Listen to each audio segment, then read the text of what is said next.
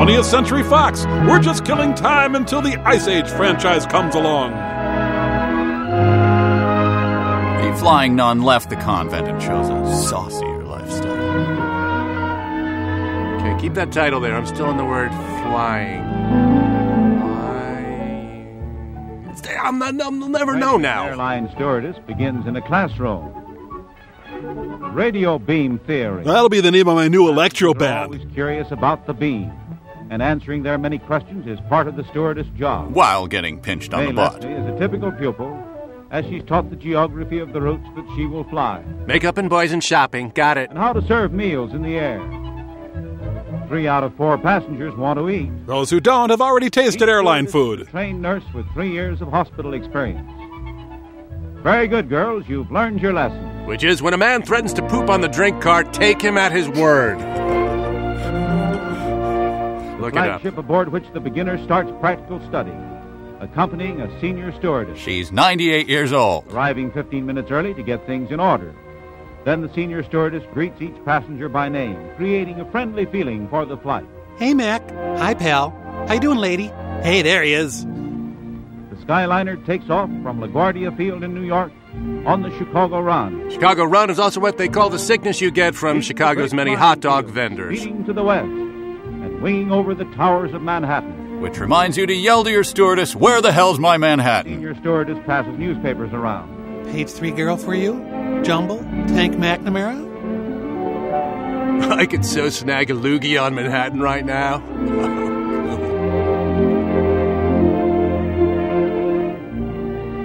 The pupil observes. She must observe how everything is done. So you take this old biddy and you lean her fat ass back like this. Travel by sky. There's not a man in the wing of the plane! Just wanted to sound the all clear on that.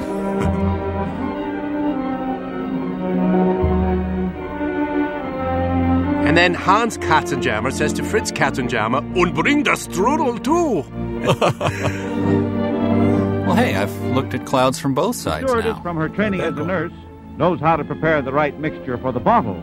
No, it's poison. I know it. Stay away from me, witch. Ah! Which? It's part of her job to point out the sights. Niagara Falls. No passenger wants to miss that scene of glory. Oh my God, you're taking us to Canada? Let me off! A girl learning a job at 3 miles a minute and a mile in the sky. That's what I'd like to see for once around here. Now get to work, ladies! The big air transport changes course and speeds on to what city? The pilot forgot. That, says the stewardess, is Detroit, metropolis of motordom. The sky hostess must be familiar with the landmarks of a flying route, and studying sights like that is part of her education. As is being a good girl and nipping off to get me a deck of smokes and a gin Ricky. The captain thanks you for keeping the plane snake-free. Time to get lunch ready, and in the aerial kitchen, the pupil studies some stewardess magic. By passing this stuff off as food. Thermos containers, she must be able to provide 21 skyriding passengers with hot 4-course meals. If you count a napkin as a course. Less than 2 minutes per meal. Served while the plane goes speeding on through Cloudland. The Governing Council of Cloudland would like to remind you that it does not endorse and is not associated with the airline industry. That's how the stewardess makes out her report. For they're at Chicago, terminus of the flight. These New Yorkers are here to vote for one of the dailies, and then it's back to New York. The airport, and in the control room, the signal is given. Maverick! Field clear. Land west runway. No use articles here, Chicago. It has been a fast flight of nearly 1,000 miles. Comfortable for the passengers. Except for the guy who sat next to Jimmy Big Thighs Wilson. And an illuminating lesson for the student. On flights like that, she qualifies for daytime trips. But before she becomes a transcontinental stewardess, there's more. More? How could there be more? The human mind only has so much capacity.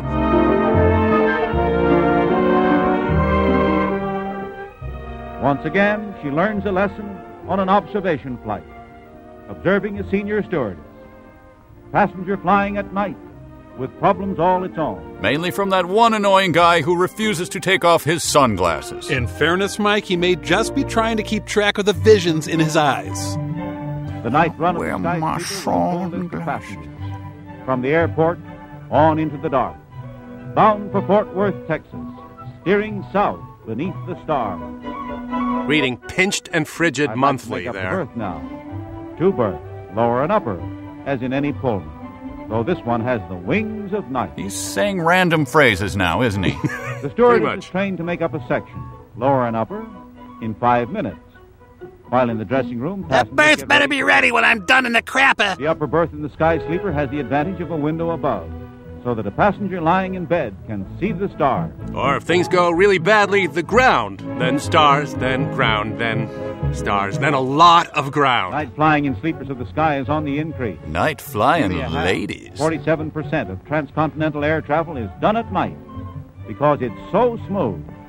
There are fewer upward currents of warm air after dark. Okay, try not to snore like a breeder hog, will you? Good. She snores like a breeder hog and she wets the bed. Calls have been left. By the Jerky Wake Boys. me at dawn. It's a sight that many passengers don't want to miss. Sunrise seen from on high. Okay, steak for the gentleman and saltine cracker for the Meals lady. are served on tables in the Sky Sleeper. The stewardess brings their breakfast, flying through the dawn. It's like eating at Denny's, only with a much smaller risk of death. In the dressing room, getting ready. For there's Fort Worth on the broad Texas plain. Spacious airport and a smooth landing in bright sunshine. Almost makes you overlook the huge, huge downside here in Fort Worth. Out into broad day stream the night flyer. 7 a.m. and it's 104 degrees with 98% humidity. Student is now qualified to take her place as a transcontinental stewardess, all by herself, solo. Unaided, But first, unassisted, here at solitary, Fort Worth, autonomously, without Okay. support. Nip where it in 5 the of the bud. girls keep house between sky trips. Don't get any ideas, guys. They're big K.D. Lang fans. They are required to maintain their figures, must be attractive. Available. Sailing a boat helps. It does? All eventually get married within 3 years on the average. No, they don't marry pilots. 87% of the pilots are already married. No, don't turn it. I'm not ready. Come on, I can't swim. Please, can we go back to shore? I don't know how the narrator made us do this. And training God all the help time us. to offset the wedding bells. They not only fly, they also sail. They drive tanks, too. Set of ping pong before bed and tomorrow's takeoff. I was kind of hoping for a pillow fight, but the censors put the kibosh on that. Yes, solo, all by herself, companionless, unaccompanied. On her own as a transcontinental stewardess, See? checking her passengers, remembering faces and names. Like Old Lumpy Skull, Mr. Bad Pants, and the lady who smells like sausage. And it's across the scenic part of know it, her. from Fort Worth to Los Angeles. So they're winging west, across Texas.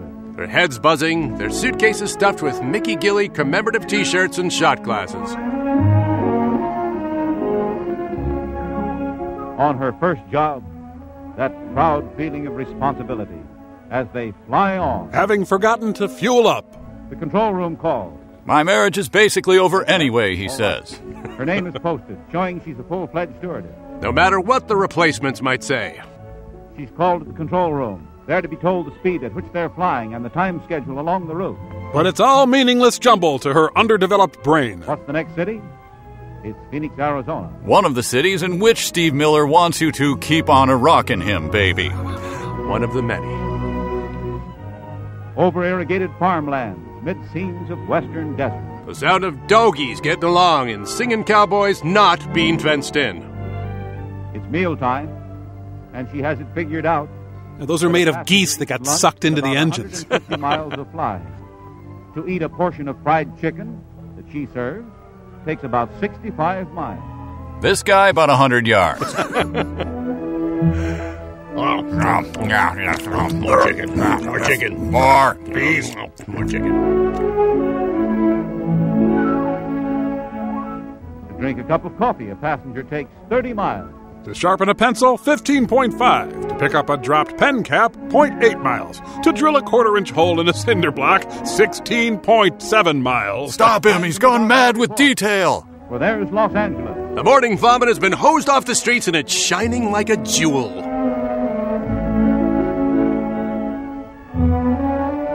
Fasten belts for landing. And they're shown how. That's not my belt. Please stop grabbing and pulling the... She completes her first solo on the Transcontinental. Wait, she was solo? Why didn't they mention that before? I don't... Hi, Bob Executive. Which way is business? Flying stewardess, may your 250,000 miles a year of service all end with as happy a landing. And remember, don't get ugly or fat or we'll fire your ass. So long from RiffTrax.com. RiffTrax. Some movies have it coming. This has been a RiffTrax presentation. RiffTrax, copyright by RiffTrax and Legend Films. All rights reserved. Unauthorized use or duplication is prohibited.